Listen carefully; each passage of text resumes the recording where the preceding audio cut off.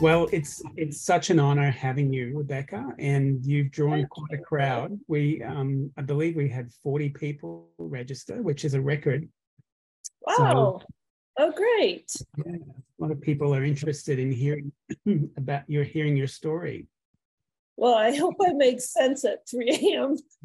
Yes, we'll keep reminding people that it's 3 a.m. there. Anyway, tell us your Montessori story. How did you discover Montessori? You want me to start right now? Okay. Yeah. Well, I will be brief in that when I was teaching in the elementary school, I had a double wide trailer in the back of my school. And I learned a lot about Montessori just through reading and the whole methodology. And I so believed in multi-age grouping that I talked to our principal and I said, I'd like to, I was doing gifted education and special education at the time. So I asked if I could group the kids that were at a certain level and work with them. And he said yes.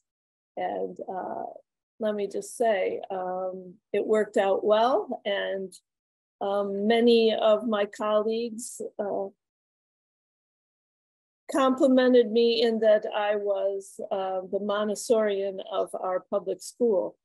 Now that was years and years ago. And when I left teaching, then I got into accreditation. And that's short what brought me to where I am today. So. Well, tell us about your role now in the Montessori world.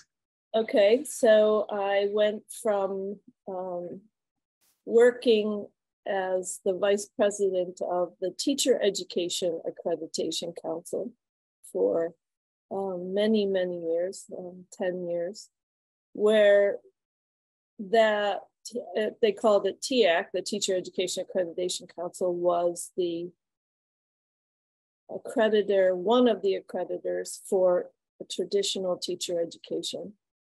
And when TEAC and I know I'm going to use a lot of acronyms, so if that gets confusing, please give me the flash that you need a better explanation. But here, there was NCATE, the National Association for the Accreditation of Teacher Education. No, the National Accreditation Council for Teacher Education. So NCATE and TEAC unified to make what now we have CAPE for traditional teacher education, which is the Council for the Accreditation of Educator Preparation.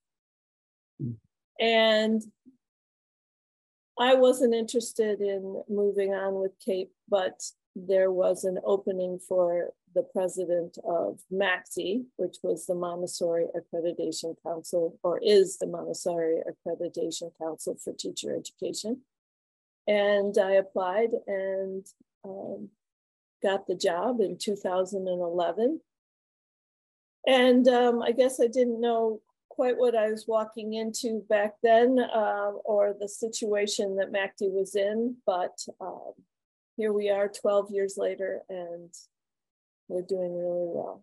So what is MACTE? And look, it's not very well known yet in Australia, I don't believe. So maybe give us the bigger picture. What is MACTE and how did it come into existence? What's its origin story? Well, do you want me to talk in a broad sense with regard to accreditation? Yeah, maybe that's a good idea to start. Okay, so MACTE is what we would call a recognized accreditor.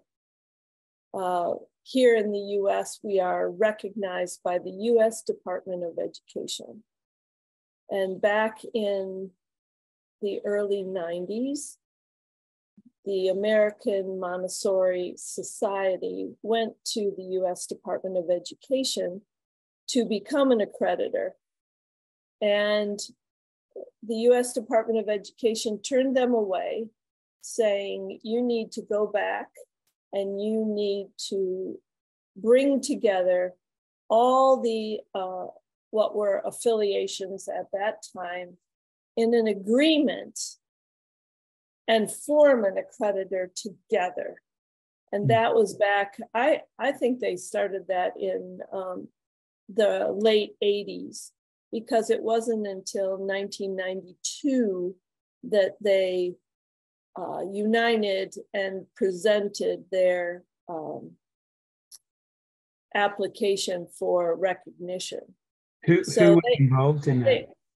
That would be AMI and AMS and IAPM and IMC. And these are all, I know these are all affiliations. So what are the acronyms? IAPC and IMC.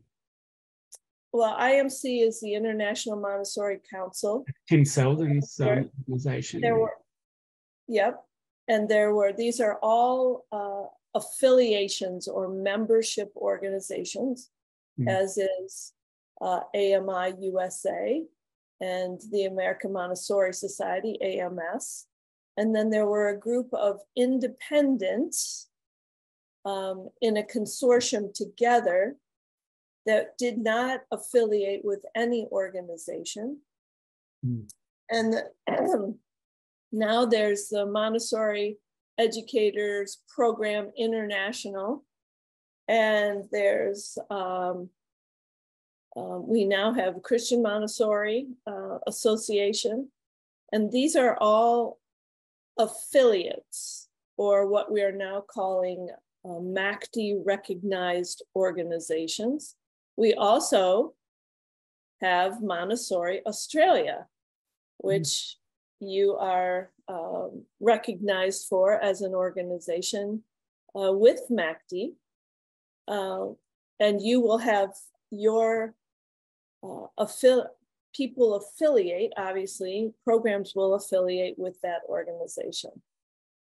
And so let me go back a little bit in history to say that these organizations had representatives that met many, many times before the final submission of the standards and competencies, which were agreed upon. And I don't know if this group would get the fact that these people had to agree on these standards and competencies. And it took a long time for them to sit around the table and agree on what's going to represent all of us, all of them, under the umbrella of national and international accreditation. Does that make sense? And so this was truly a process of give and take, where the leaders in the Montessori community from very different affiliations and the independents had to learn from one another in order to represent Montessori principles to the government in a unified fashion. And this was 30 years ago. So you can see we've come a long way. And it succeeded then and continues to succeed because different viewpoints about how best to educate a Montessori teacher are listened to by each other. And what did they get out of that? Those organizations? What was the incentive to agree? Well, they formed the accreditor, which then, they believe that the basis of MACD's success in being recognized as an international accreditor is fundamental, is a fundamental commitment by all our participants to work for the good of the children of the world, choosing the Montessori method as the language of their work. And so accreditation is a stamp, I think, of quality that shows that these teachers have graduated from a recognized program under accreditation. And so those standards, it's like the golden ticket. You can travel with it anywhere in the world. And right now we have, I think I mentioned to you, we have students that have graduated from accredited programs in 89 countries that have taken an accredited course. So the reach is at this moment very wide. So MACD is really an international accreditation body. Correct. Correct. But why? Recognized worldwide, yes. Just to play devil's advocate, why is MACD really necessary? I mean, isn't AMI the standard setter globally? Yes. But again, this is going back. If you believe in the philosophy of AMI, MACD is behind you to support that, but not to tell any program which organization that they need to affiliate with. That's entirely up to the program. So we say there are many different philosophies to look at this time and to examine, and it's what fits with what you believe. Our standards and our competencies that have been set up are what we would call a threshold. So a threshold means you can't go below that,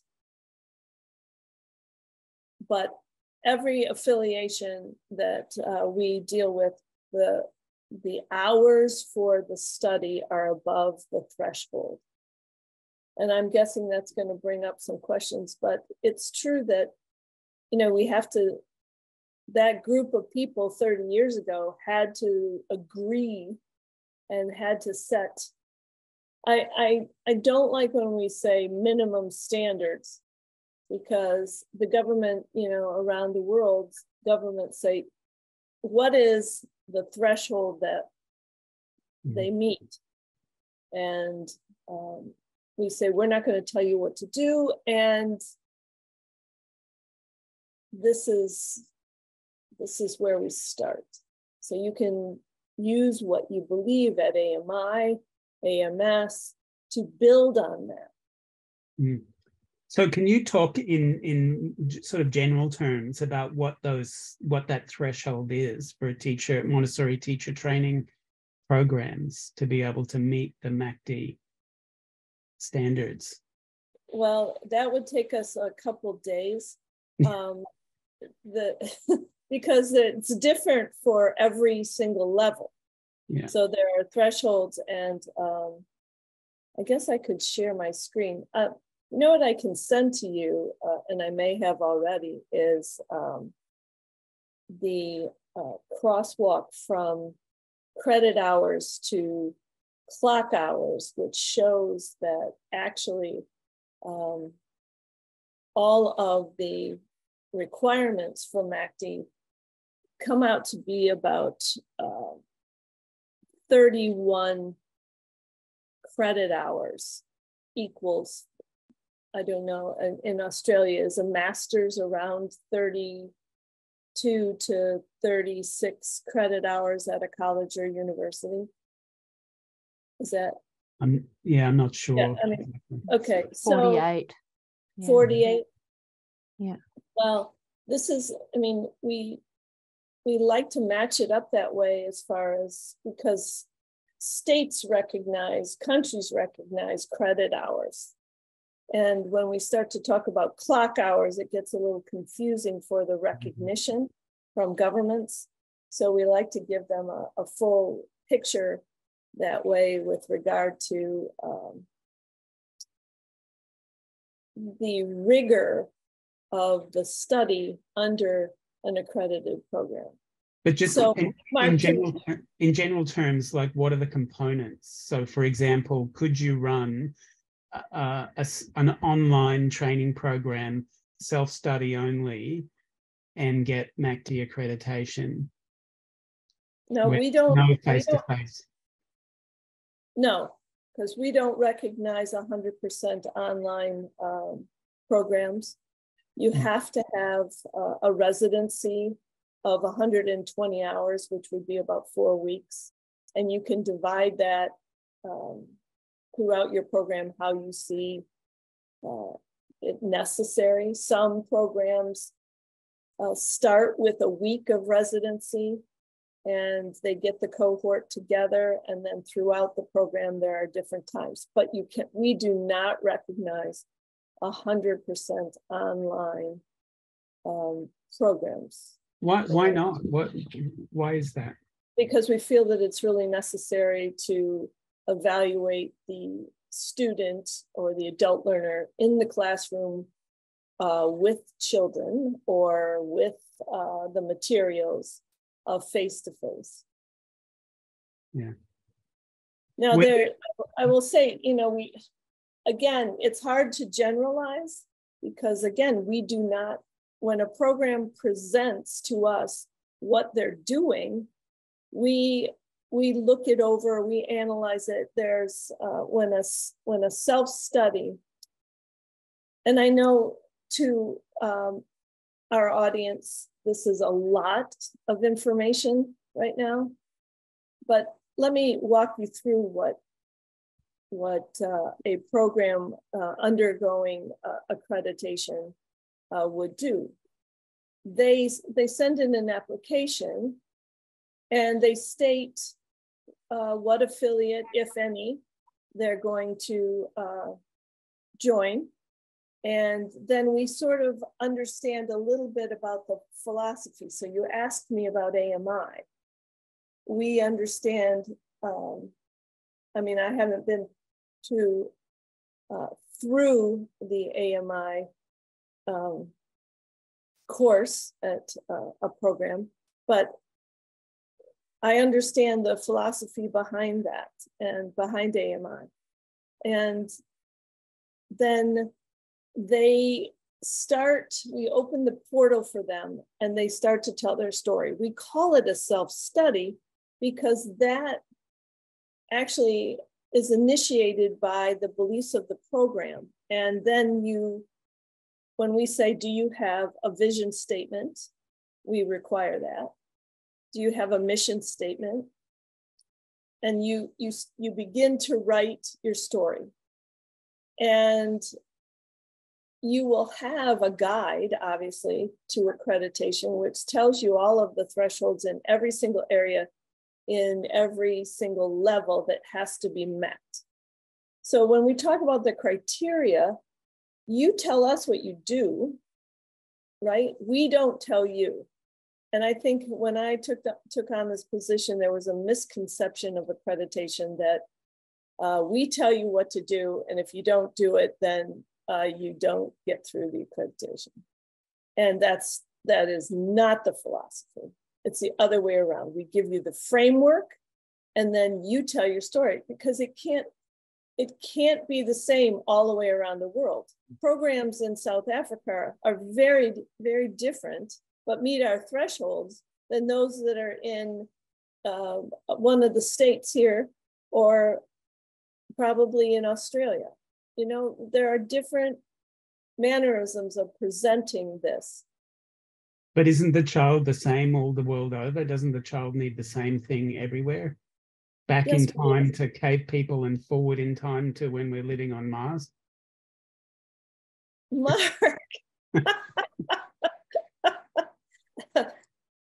I don't, yes, they do, but it's given and presented in a different way because there's different cultures, there's different materials. We have programs that are in very impoverished areas that make all their own materials. They can't afford to buy, the materials and have them there. So it's just working together to get the same message out worldwide is what we have to do. We have to collaborate. We have to communicate rather than, this well, our program is better than your program and we do it right. That's not the methodology that I would believe that accreditation is, supporting at this time. And it's not going to work as a way forward for Montessori in general, for the movement, if we compete with each other and cut the legs from one another. We have to collaborate. And it sounds like MACD really does the accreditation thing in a very Montessori way. It's very flexible. It's like freedom within structure. So it's got the structure. Here are the thresholds. And you exactly what I was going to say. So we think about it this way. We're sort of the umbrella. So as you read through the guide for accreditation, you would meet, and we call this a self-study, and we like the whole community to get together to have input into what is needed in that program to support the teachers to graduate from an accredited program, to then go out and be quality teachers in that community. So we do have people that say, well, this person wrote the self-study, but that's, obviously that happens, but we would like the program director to work with their faculty and say, okay, how many hours are we going to put into child development? How many hours are we going to put into philosophy? We're going to build this program to our needs. Mm-hmm. And this is where we have to meet the thresholds for each area in, let me just pick early childhood. All right, what are we going to do to make sure that we have a sustainable program that prepares these teachers the way we feel is necessary for our community? Does that make sense? Mm. Again, I just have to stress the fact that it's a framework, and I'm being the accreditor. I will just say it's been eye-opening to see how people have built their program and what they how they meet the standards and the quality principles. But let me go way back now again and say, MACD, every 5 years, I have to write my proposal and application to the Department of Education to say, this is what we require, and it has to meet every standard that the Department of Education requires under the law about education. And MACD at this point, I'm very proud to say that we are the only educator accreditor recognized by the U.S. Department of Education. CAPE and AQUIP, which are for traditional teachers, are not recognized at this time by USDE. They're recognized by CHIA, which is the Council for Higher Education Accreditation. And both of those organizations do international accreditation also. Wow, that's so But that being said, they only accredit programs within colleges and universities. The uniqueness of MACD is that our scope covers freestanding institutions, programs within colleges and universities, and distance education with 120 hours of residency.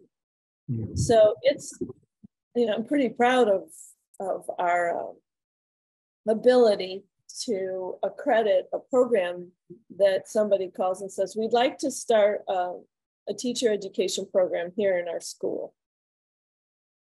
So that would be an institutional, because it's not at a college or university. So I need to also point out that there is an organization called INQUAHE, which is the International Network of Quality Assurance Agencies in Higher Education. And that is a group of international accreditors that get together and talk about what it's like to accredit programs worldwide. And they might be located in, I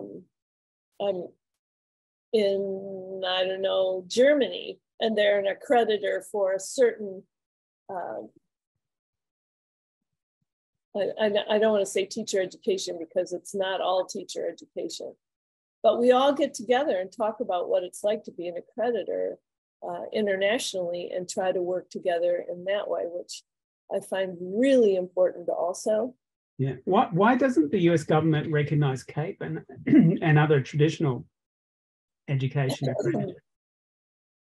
Well, they're in the application process, so we'll have to wait and see. Oh, They can't meet the standards right now of USDE, but they feel like if they're under CHIA, that they do. That's the Council for Higher Education Accreditation. Okay. And we can't because they don't recognize accreditors necessarily that accredit freestanding institutions.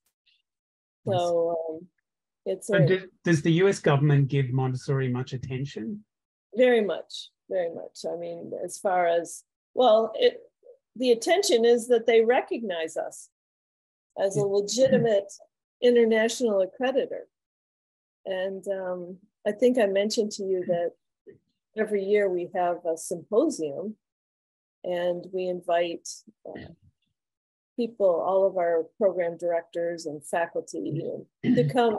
And these are representatives of all of the different affiliations. Yeah.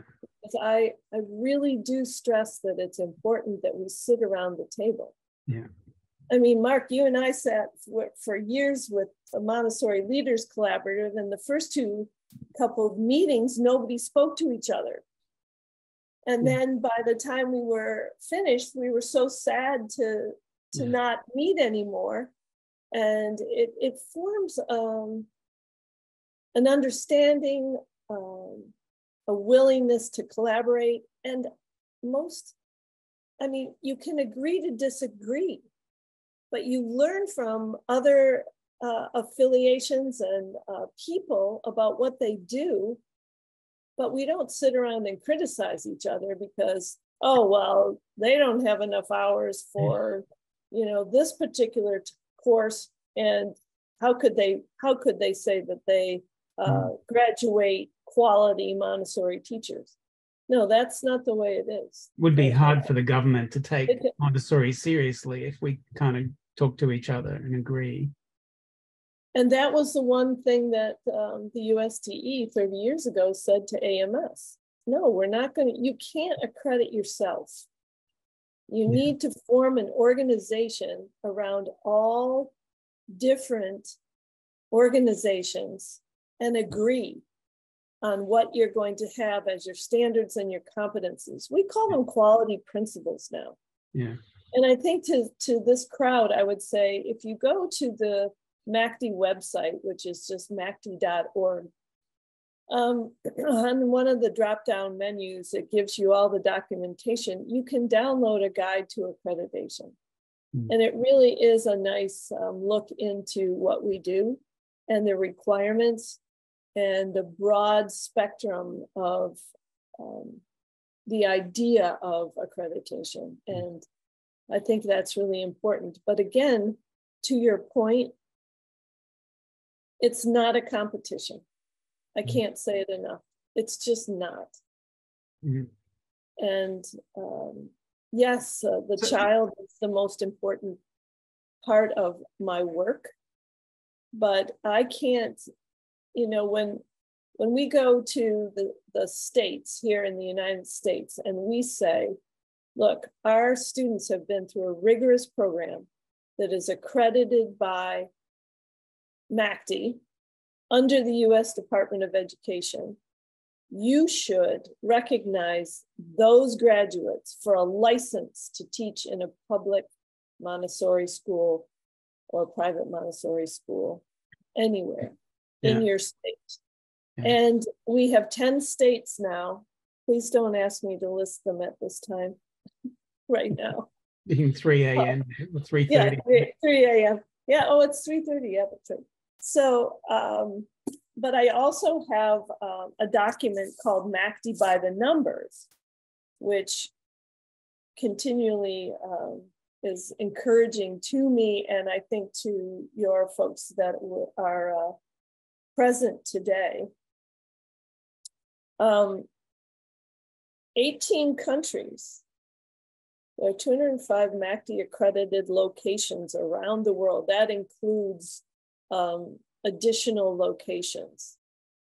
So, and I know, I really understand this is a lot of information. So if this is not, there's no clarity here, not just because it's 3 a.m., but because it's a lot of information.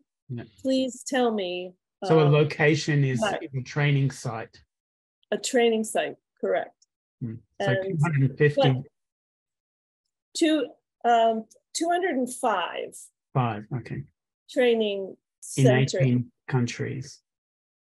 In 18 countries, but students come from different countries to those countries, as I said. So adult learners registered with MACD represent 89 different countries and all 50 states. So what's the percentage of schools in the US now that are Montessori? Do you have any idea? Yeah, I would prefer to kind of stay away from schools so that we don't mix up the idea of we don't accredit the schools. Yeah. We only accredit the teacher education program. Right. But I'm just from the National Center, yeah, or worldwide or just in the United States? Just in the US. Well, the public schools are growing at a massive rate right now, which is why we need trained teachers that graduate from an accredited program. And I'll get back to NAMC in a minute. But over 5,000. And how many public schools, roughly, do you think there are? It's different from state to state. In South Carolina right now, they have more public Montessori schools than they have traditional schools.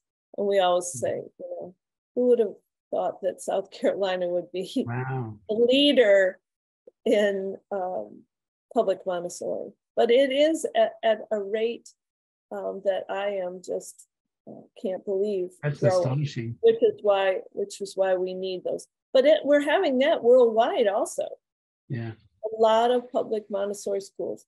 But back to recognition. I had a guest from the Netherlands over the weekend, and she was saying that there are actually more Montessori schools in the Netherlands now that are Montessori than traditional. That's where we need to be, right? To bring. Well, yeah, it is, and I think that there's a better understanding these days with regard to Montessori. When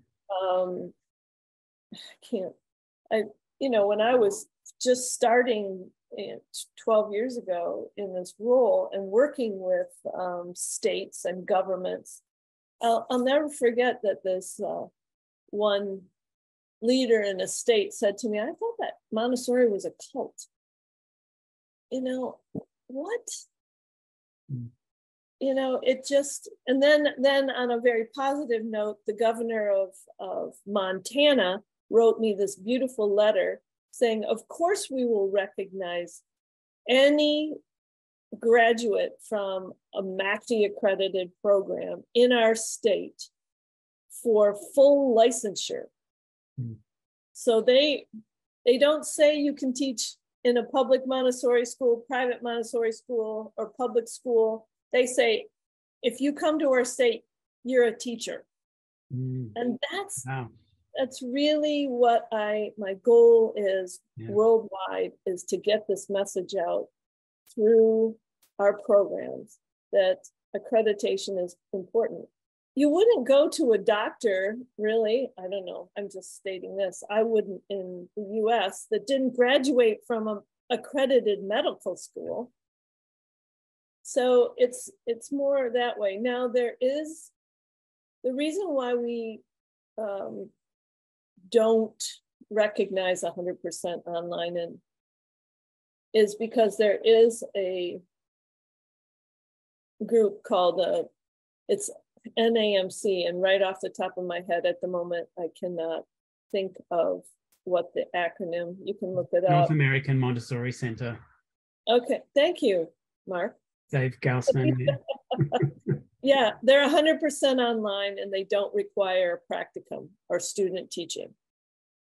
And the program is inexpensive and comparatively so. Well, it's convenient, right? And don't we want more Montessori teachers out there? So we should be making it more convenient and cheaper, shouldn't we? It's not a rush job. It's not. You have to, if you're going to prepare a teacher, it's a methodical, well thought out program, and it doesn't just take 6 weeks, and you have to work with the kids and the children in the classroom. And you have to have had training in the manipulatives and the materials. Yeah. I can't state it enough. It's not something. I like your analogy of going to see a doctor. You wouldn't see a doctor who did their training online, I guess, right? No, and never saw a patient or practice. I mean, it's about why we say practicum. It's practicing. It's getting feedback. So, yeah, but I will say, because of the need and the press for teachers, there are school districts that are sending their teacher or their students, their teachers to this program because it's quick, and then they can put them back into the public school system. It's not what we want. It's not what I want. I don't think it's what anyone that is a Montessorian. So that program would not qualify for MACD accreditation? No. It wouldn't even meet close to the thresholds that we have for our competencies and our standards. Yeah. Well, after I believe I read on the NCMPS, National Center for Montessori in the Public Sector site, that there are something like 560 now public schools in the US that are Montessori, and about 150 of those go all the way to grade 12. Yes. So that's amazing. We have in Australia 11 public Montessori programs, and I'm embarrassed to say that about 0.5% of schools here are Montessori. So we've got a long way to go. How do you think? What is the way to move the movement forward? Not just in Australia, but worldwide. I mean, even in the US, the percentage of Montessori schools is it's less than 10%, right? It's still when you're talking about Montessori schools, you're talking about public Montessori schools, or are you talking about all Montessori schools? Yeah. Well, there does seem to be that there is a big surge in Montessori at this time. Yeah. But I will also say, in our city where I live, in Charlottesville, Virginia, I would love to send my 2 grandchildren to a Montessori school, but there's no public Montessori. Yeah. There's nothing that is affordable to, let's just say my daughter, who's a middle school teacher and can't afford, $30,000 to send both boys to school. We need more public Montessori schools. That's sad that the president of MACD can't send her grandchildren to Montessori. Yes, so sir. How do we... Well, we just have to get the word out. Again, our collaboration. Well, it's been 115 years now. Hasn't the word got out yet? Well, I haven't been around 150 years, but I sometimes feel that way. All I can say is that we have to collaborate and communicate across the borders. Yeah. And I will just compliment you all because, you know, meeting with you and Hani and Alex and Liz has been so inspirational. And Susan, there you are, in talking about the work and what we need to do and how, you know, yes, it's a slow process, but we agree how important it is. And we navigate through that. And we, you know, it's one foot in front of the other to get the word out, which is why we're having this meeting to talk about the importance of accreditation, having a unified voice. And I believe that the accreditor does that. And that's what, you know, if you go, you asked me a question about China. Well, we have dozens of programs that are accredited in China. And that's important, but is it different than what you will have in your programs in Australia? Yes, but they still, as you look at the framework of MACD and you say, okay, they've met these standards, that's great, I feel. And that means we have the same motivation and ideas about the importance of Montessori. So would you say that the reason after 115 years that the president of MACD can't get her grandchildren into Montessori school has to do with the kind of inability or unwillingness of Montessorians in general, not always, in general, to collaborate and talk to each other and cooperate? No, it has only to do with the fact that we don't have somebody that's come along here in town. I've actually thought about doing it myself and finding a location and opening a Montessori school for the public. But when you talk about, okay, so that would mean I would have to go to Albemarle County Public Schools to be approved to open a public school system, to a public Montessori school, to be recognized, to be called, you know, a public school. Yeah. And jumping through the hoops, it has to be recognized by the state. And that's probably one of the reasons. Yeah, so but doesn't that follow demand? We have to knock down the barriers at the state level so that state legislators and people in departments of education and people around the world understand the methodology and say, of course we'll support that. Now, why none of our public schools here in Charlottesville have even half of the school as a Montessori school is, and I pushed for maybe the reason is that we don't have a big Hollywood blockbuster movie about Maria's life yet, starring, you know, Meryl Streep or Rebecca Pelton as Maria. You know, we have The King's Speech, for example, you know, whenever it was 15 years ago, but we don't have, how do we not have a movie about Maria's life to capture the imagination of the general public? Because we're too busy doing our work to get the word out together, to collaborate on this level. And we don't need a movie, we just need each other. Yeah. Well said. Are there any, go ahead. Yeah, go ahead. Any questions from anybody else? Does any of this make sense? Of course it makes sense.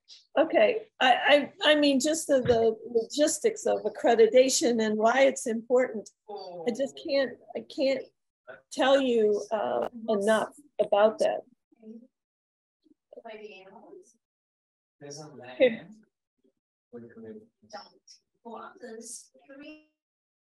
Somebody.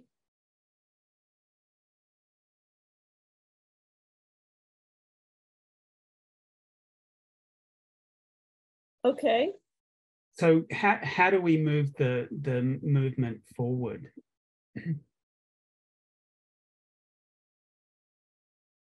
I'll ask that again. Like, how do we step it up another level so that we have in the United States, in Australia, the situation that we have in the Netherlands, where we've got more Montessori, or in South Carolina, more Montessori schools than traditional schools, so that we can start to bring Dr. Montessori's dream of reforming society from within to reality? What do we need to do? Well, differently?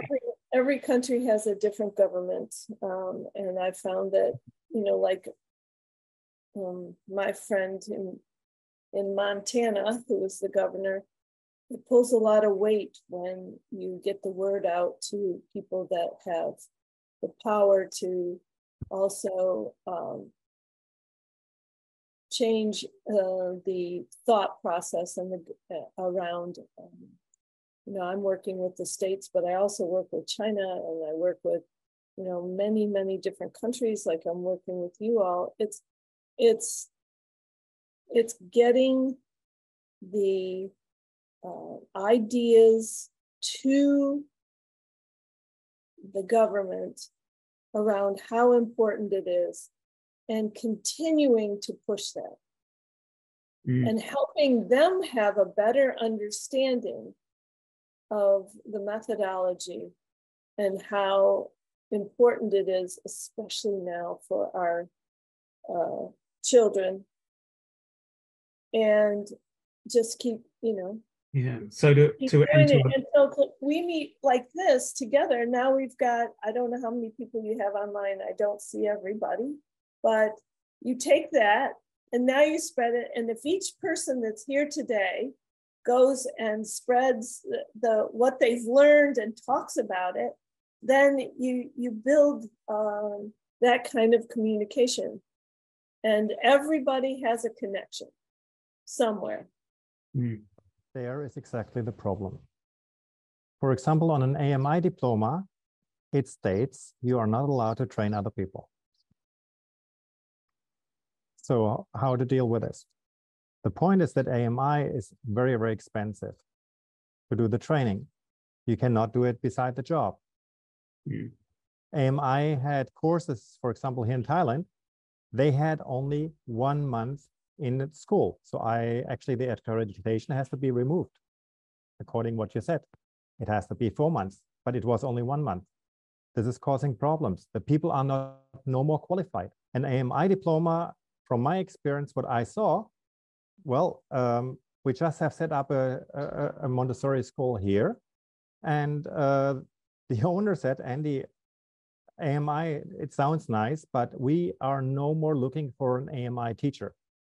We are looking for a Montessorian who likes Montessori, who knows how to do Montessori, and who knows most likely actually how to teach, how to deal with a whole group of children, because the AMI is not qualified to teach. The other problem, and the biggest problem, is actually here in Thailand. We have now people applying for a job here, but we cannot employ them. Simple fact, they need a bachelor degree.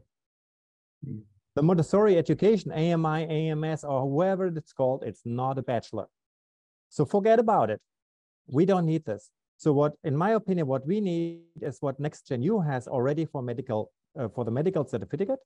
When you search nextgenu.org, there is Erica Frank. She has built up an organization about 2000, and she has a huge support from WHO and other things, because they realized we need more teachers. Yeah, if we want to make Montessori more public, we need more teachers all over the world. And to get more teachers, we need cheaper training. We need better training. Now, most of the Montessori resources in theory are online for free. So this part can already be lowered in price. Then I totally agree that you need a practical part. This has to be completely revised also by Magde. So these practical hours, they had to be schools where they can go in the near area, because if we want to spread Montessori around the world, we cannot let people travel around the world to find a school where they can go. This is not possible. So we have to revise this whole standards actually to a level where they can say, "Wow, okay, we can do this here." And Thanks, then, Andy. Do you want to comment, Rebecca? I mean, this is, again, I don't know what to say to Andy. This is a problem I think we run into, but not all training. So we do have online training, but we're saying that there has to be a face-to-face. That's what we're saying. And you can't learn something. What were you saying in 4 weeks? What was that again? Tell me what you were saying. no, the 4 months? The practical phase was one month in a school. Oh, 1 month. Where she had a mentor and did practice a little bit. Yeah. So this is not enough. No.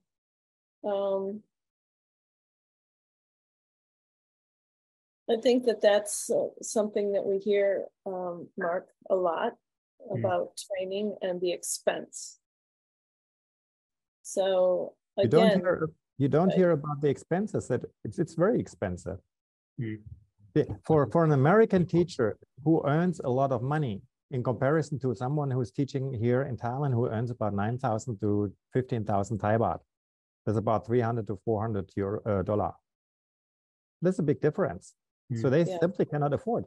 It's the same with the IMC 2023. A huge Montessori Congress takes place in Thailand. Yeah, well, you won't see many Thai people there because they simply can't come there. Who is able to pay $600? It's too expensive. So, and this is Montessori all over.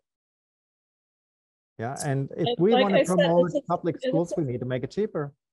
Yeah, that's, I have to say though, that is one thing I do not have any control over, except to get the word out that yes, we need to have more affordability for training, and that's why I think that NAMC is so popular.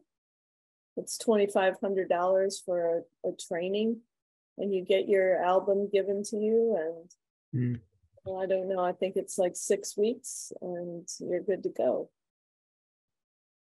I mean, training and education is not, it's just not, it isn't cheap. Yeah. Yeah, but again, how much is it? 26? I think it's $2,500 US dollars. 2,500 US dollars, and 6 weeks. Well, this would be something which would be affordable actually, because I did my training, which was AMI approved in Germany, 0 to 12 actually. And this was at the time when I did it was 1,500 D-mark, also what is comparison to euro. And in Germany, the people are not doing the AMI training. They have an AMI training center there, but this is full of Russians actually going to the training center in Munich. And then the real training, the mass of teachers is actually coming from the national organization, which is doing an AMI approved training, which has been approved by Mario Montessori, so long time ago. Yeah. Well, Andy, let me say this. MACD doesn't tell the students where to go. This is choice. We are, an agency that says you have to have a certain amount of training to be a teacher, to be a Montessori teacher. That's necessary. That again, all these organizations got together 30 years ago to sort of plan out again the threshold of requirements, and this is just as an accreditor. This is what we do. this is what we see as quality. We cannot set the tuition amount for a program. Yeah. Education here in the States obviously is expensive, but we do have programs that are, like I said, virtual with 120 hours of residency that have cut the costs to get more teachers. And Rebecca, what navigating the waters. We're closing in on the end of our hour. Let's finish with maybe what signs of hope do you see for Montessori worldwide and in the US? I think that we, like Andy said, we have to get the word out about what are the needs of our programs in order to educate our teachers in a way that we believe. We have to communicate. I think one of the biggest things is ending the idea that it's a competition. There's choice. We have choice everywhere. We've got to stop saying that one organization is better than another. It's different. Yeah. And I think that we all tend to do it at times. And so we just have to stop ourselves and say, it's necessary to have this education. It seems like there's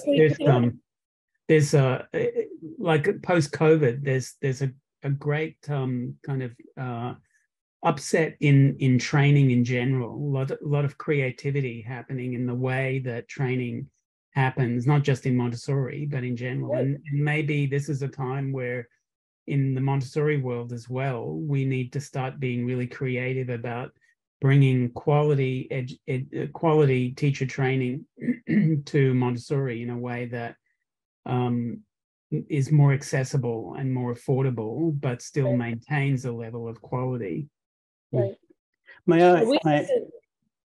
Sorry, if I can say something on that line as well to Rebecca, that when what Andy's talking about as well is really inequality in the people able to afford to pay in Thailand, where they're getting equivalent of $20 a week pay or something like that, compared to an American or on Australia where they're getting $1,000 a week pay. So it's like what we've done also with AMTU, our training organisation, is that we're offering it to people in Nepal at the Nepalesians' affordability, not at the Australian or the American affordability of $5,000. So we're doing it like $25 for a training, an introductory course, instead of in Australia here people pay $700 for it. They pay $25 for it in Nepal, because that's we meet the people, meet the need, where the people are at. That's where we meet them with the Australian Montessori Training Institute and the training that we offer. So and that's the same in many of our African countries also. Yeah. So this is where the problem is, where some of the training organisations who are and also Congress and they're offering, they're selling the product at the international value rather than the local value, and that's making it very hard for people to learn. Yeah. Right. Rebecca, thank you so much for your time this morning. You're welcome. 4 a.m. your time. Really appreciate you. Well, I hope it was helpful. I will say, we're all here to listen. And Andy, I hear you. I think that if we all talk about this and put some of this into action, that it's not affordable in places. And like you said, Hani, that's a wonderful solution in helping those in Nepal. And that seems to be one way, but we need to communicate more in strategies on helping. But if it's, I realize that if this NAMC is the only way, at least it's something, right? At least they're getting something. So we have to think about that. We would rather have that than have a teacher that has had no training walk into the classroom. So I think that we just have to be open and keep up these conversations. And I certainly appreciate your time today. Right. And it's been nice to be with you all. And thank you again for your help in bringing MACTI to Australia through Montessori Australia, and for your flexibility and willingness to work with us. Very welcome. It's been my pleasure. And if you have any questions, please do not hesitate to email me. I will put my email in the chat. It's pretty simple, if I can spell my name right. Don't hesitate to write. And again, the website is just macti.org. It has a lot of information there. Hopefully it will support some of the things that I said today. And again, thank you for your time. Yes. And we'll look forward to getting together again soon. Hopefully we can bring you out to Australia sometime. I'm planning on it for next year, for good. sure. Yes. Yep. Great. All right. Thank you, everybody. Thank you. Thank you. Thanks, Rebecca. Thanks. And Andy, get in touch with me if you like, and I'll pass you on to that the introductory Montessori programs for the Thai people's level of income. Yeah. I know we have some here, and we're going on the Saturday meetings. On the 18th, we have another meeting where we have where people can actually join, but we need more funding actually. Okay, true. No worries. We'll help you out. Thanks. All right. I will get in touch. Yeah. Thanks, Annie. Thank you. Good night. Good night, everyone. Good night.